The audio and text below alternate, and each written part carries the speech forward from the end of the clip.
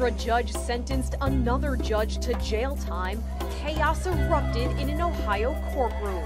And taking the defendant into custody wasn't so easy, as a court officer had to drag her out. Former Cincinnati Judge Tracy Hunter was sentenced to 6 months in jail back in 2014, but she's been appealing the ruling ever since. She was convicted of misusing her position as a judge to help her brother, who was facing an employment dispute over his job in the county. Her lawyer has claimed her actions didn't break the law. Judge Hunter has gotten up each morning not knowing whether that was going to be the day that she was going to have to go to jail. But now that all of her appeals have been exhausted, she had to face the music in court. What she wants is to control the facts. What she wants to do is write the law, and what she wants to do is play by her own set of rules right up until today.